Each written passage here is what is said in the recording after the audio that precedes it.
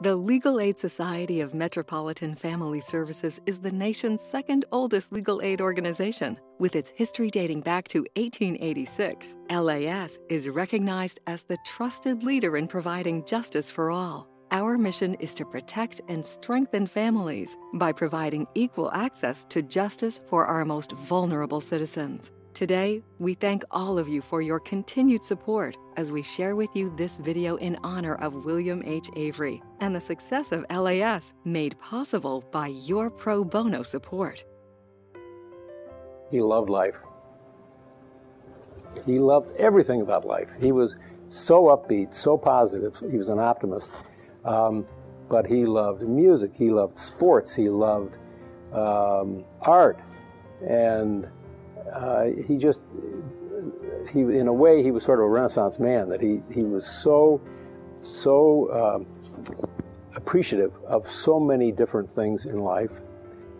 He had grown up on the south side of Chicago in the Kenwood area, and his family had fairly modest circumstances. He was able to go to college because some childless friends of his parents said they would pay for him to go to college. This was before 529 plans and that kind of thing. But I think he realized a difference that people could make by doing something for somebody else. You hear him talking about those things that he was really passionate about.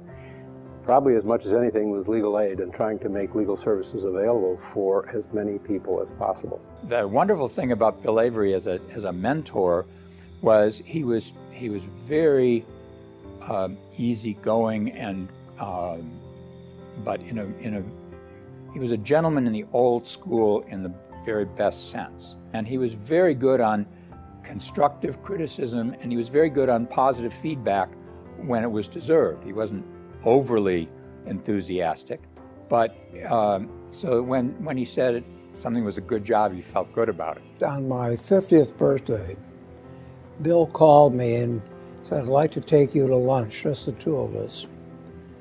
And he did, and we talked about his life and his work. And he told me that the important thing in his life was the profession of law, and that law was not a business, but it was a profession.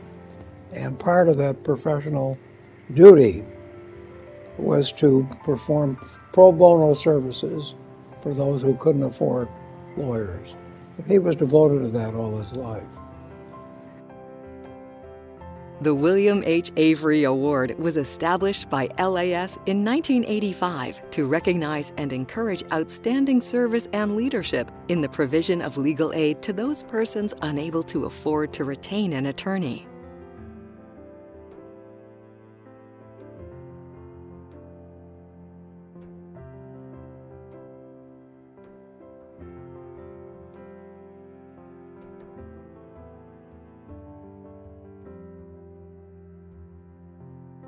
Last year, through Legal Aid Society's pro bono program, over 100 law firm and corporate attorneys provided 4,544 hours of free legal service to seniors victimized by financial and physical abuse, survivors of trafficking and domestic violence, loss of housing, and consumer fraud.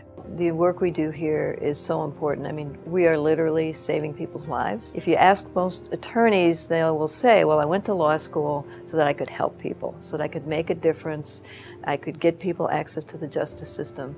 And this is an opportunity for them to fulfill that pledge and that promise and that dream that they had at one time. You know, there's a real benefit to the attorneys that are involved. We belong to a learned profession. And as a part of a learned profession, it's our obligation to give back to society, to give back to people that are in need of help.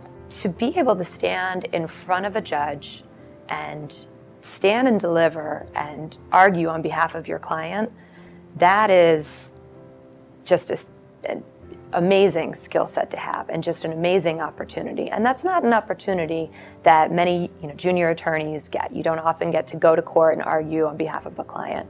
But that skill set translates to any type of law that you're going to practice.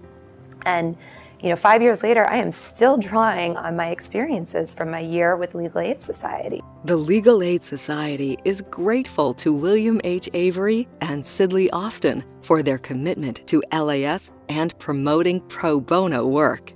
Here is just one of our many success stories. This case was, I guess, unique compared to how a lot of cases come through the legal system. This was a individual who had taken this case pro se on her own, went to court, sued her former landlord for failing to return her security deposit, had taken the case through discovery all the way through trial, and then even up on appeal, and had been successful every step of the way.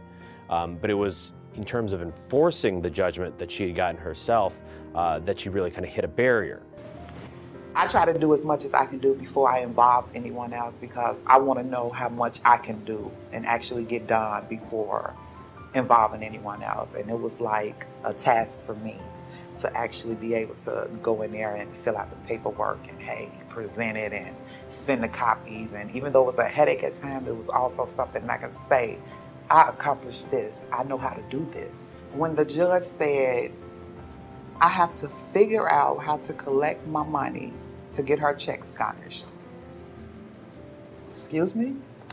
I didn't understand it. The judge didn't explain it. And right there, I just thought like, wow, what can I do to garnish this woman's check? There's a sense of some spite that Lavelda had been able to go to court and prevail in court and get a judgment. But also there was a sense that eventually, even if Lavelda could navigate trial and the appeal process, she was going to get to a point where she couldn't continue to enforce her judgment. And at that point, this individual thought they were going to get off scot-free. That's when legal aid actually got involved, and they proceeded with the next step. Hey, we don't need this, we don't need that. We know where she worked, that's all we need.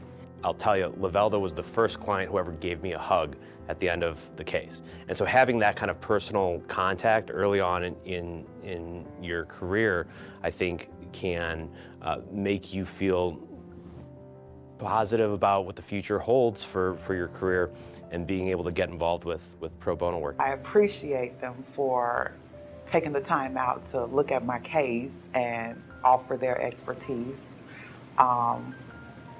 It was greatly appreciated. I did get what I accomplished to get, and without them, I don't think I would have been able to get it.